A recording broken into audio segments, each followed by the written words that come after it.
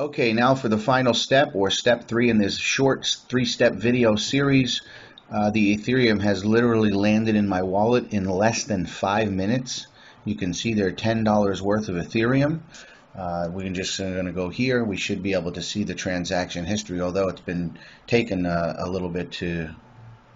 There it is. Perfect. So we received the 0.03 worth of Ethereum, which again is $10. We simply click on projects. This is very simple, guys. We click on Jarvis AI.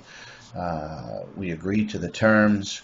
It talks a little bit about the terms and conditions. Estimated returns is 6 to 12%. We click on projects. We are going to deposit Ethereum. We click on max. I like to take out this last digit on the end because some of the exchanges send over different lengths of digits, and I've noticed that it works very smoothly if you just delete the last number off of the end, which is like pennies worth of Ethereum or Bitcoin. You click on proceed and you wait for it.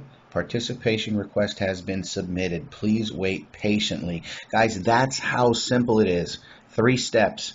Setting up your wallet, moving some digital assets into your super wallet, and then applying it to Jarvis. Now, again, you'll have to be patient and wait for that Ethereum to show up in the Jarvis project. I'd also like to mention to you to be patient. It usually takes 24 to 48 hours before you get your first set of rewards, right? Your first batch of cloud tokens.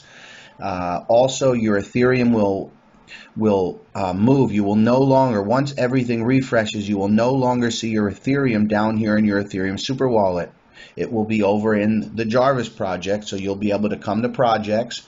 You'll be able to click on Jarvis once it's set up, and your funds, your digital asset, your Ethereum will be in the crypto wallet. Your rewards will start to show up here under reward history. Again, be patient. Give it at least 48 hours.